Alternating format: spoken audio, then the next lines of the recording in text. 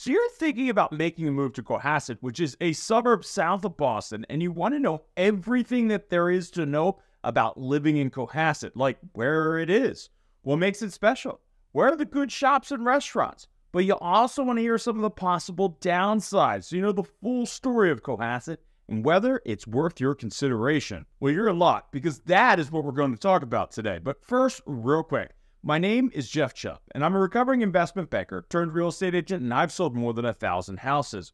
We get calls, texts, and emails from folks just like you who are looking to make a move or sell their home in the Boston metro area, and I absolutely love it. So whether you're looking to make a move in the next 9 or 90 days, it doesn't matter. Give us a call, shoot us an email, or stop by YouTubeRealEstateAgent.com and fill in your information, then we'll reach out to you. Cohasset is located about 20 miles southeast of Boston. It's surrounded by the towns of Hall to the north, Hingham to the west, Situate to the south, and the Atlantic Ocean to the east. Ultimately, what makes Cohasset special with its location and proximity to the ocean is also what can be its downfall to others. But I feel like I'm getting ahead of myself a little bit here. The town is serviced by the commuter rail. However, many residents will drive to the Hingham shipyard and take the ferry into Boston.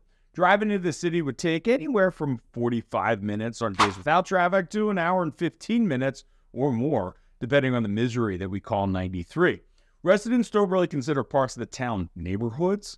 They are more areas, if you will. You have the village and or the harbor area, which is the area that's close to the downtown and the harbor. You have the area that is south of town that goes down South Main Street, subsequently the area north of town, which goes up North Main. The area by Black Rock Beach, and then the area by Beechwood, and I guess the area by Sandy Beach. Don't get me wrong, there are neighborhoods like Linden Drive or Fair Oaks, but the town is mostly made up of small streets with a small collective of homes on them. Let's get into some of the pros and cons that Cohasset has. So the pros. The first pro is the quintessential New England town.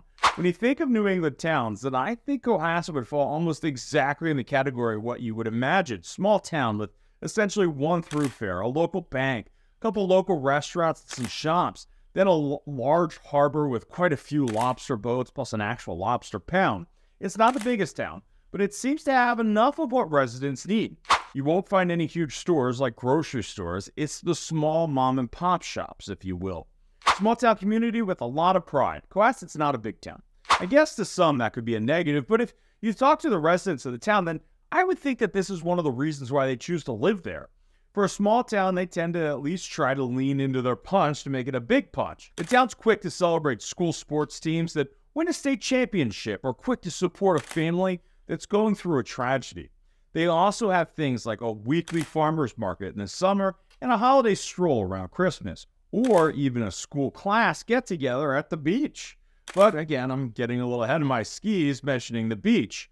Green space and recreational opportunities. Cohasset has a pretty good chunk of green space and also has some great recreational opportunities for residents to enjoy. There's Wheelwright Park, Whitney and Thayer Woods, and Wampatuck State Park if walking trails and nature is your thing.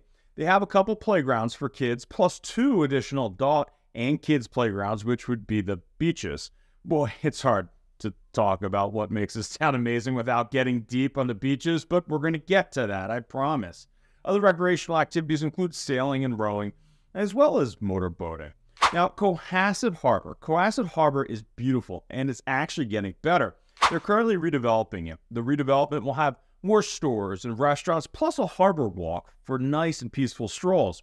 You have the Cohasset Yacht Club, Cohasset Sailing Club, and the Cohasset Maritime Institute as well.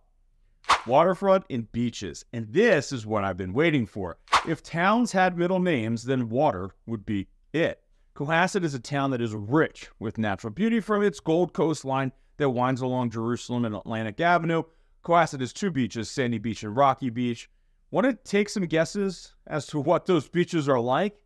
Both beaches are private, but public beaches in the sense that they're available for Cohasset residents, but not for anyone who does not live in town. Sandy Beach is a wide sandy beach that many kids and parents enjoy in the summer months. In the summer, it has lifeguards as well as a bathhouse with the beloved snack shack. Friday nights are quite a sight, with families bringing some takeout and posting up for some leisure while the kids run around and play. Schools. Cohasset was recently ranked as the 21st top school district in Massachusetts by U.S. News. This would make them the #1 school district on the South Shore and ranked 672 nationally. Cohasset has a 100% graduation rate with an 81% math proficiency rate, 89% reading proficiency rate, and 80% science proficiency. To put these numbers in perspective, the state average is 50% for math and 60% for reading and science. It's a small school system as it's a small town. The school size is in the low 400 count with a teacher-to-student ratio of 1 teacher for every 11 students.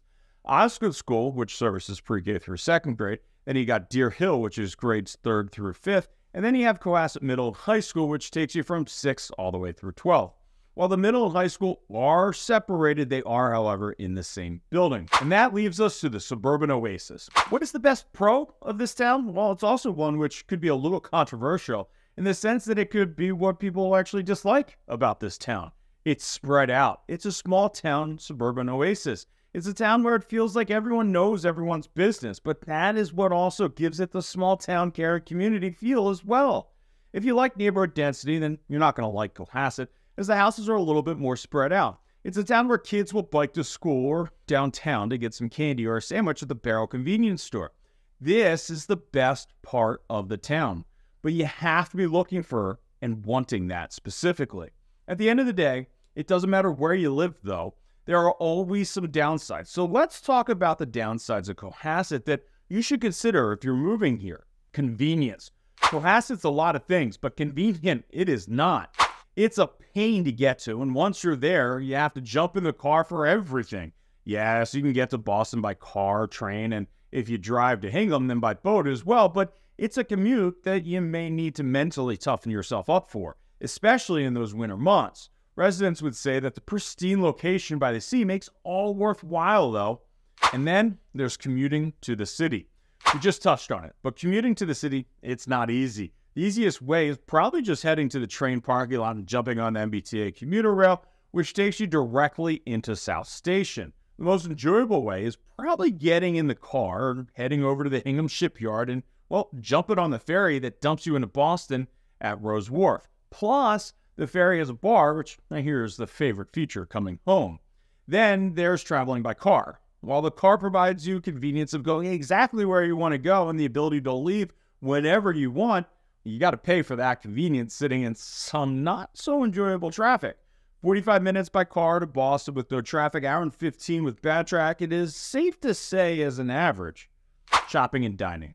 There isn't a whole lot of shopping in Cohasset. Yes, as I said, there are some small boutique shops. There are 2 grocery stores, but get ready to jump in the car, become Amazon's #1 if you're wanting some new sneakers as an example. And then it comes to dining. Cohasset has some great restaurants, just not a lot of them. Bia's or Red Lion Inn will knock your socks off. Then there's Old Salt House, Salty Days, or the Corner Stop, which are great places to grab a meal. They have some great restaurants, just not a ton of them. Job opportunities. This is a commuter town. You most likely won't be living and working in this town. Well, I guess unless you're able to work from home, you might be able to. There are a couple of businesses here, but for the most part, people commute to Boston or other surrounding cities for work. Types of housing. There isn't a whole lot of housing diversity in Cohasset. It's primarily all single-family homes. If that's your thing and what you're looking for, then throw this one up in the pro section. But condos and multifamily properties are few and far between. Expensive. Cohasset, it isn't cheap. All those positives that we talked about tend to create a high demand for this town, which equates to a big ticket price. Year to date, the median sales price is $1,550,000, and this is compared to the $600,000 median sales price in Massachusetts. Again, Cohasset, it's not cheap, and man, does that cost jump up if it has even a smidgen of a water view. To say it another way, Cohasset is one of the most expensive towns in Massachusetts. Again, my name is Jeff Chubb with the Chubb Homes team.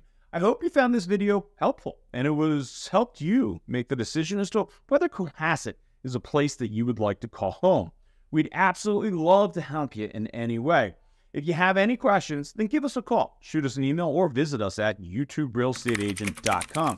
You can also find all of my contact information in the description below, and we will give you any additional information that will help you make the decision as to whether making a move to the Cohasset area is right for you.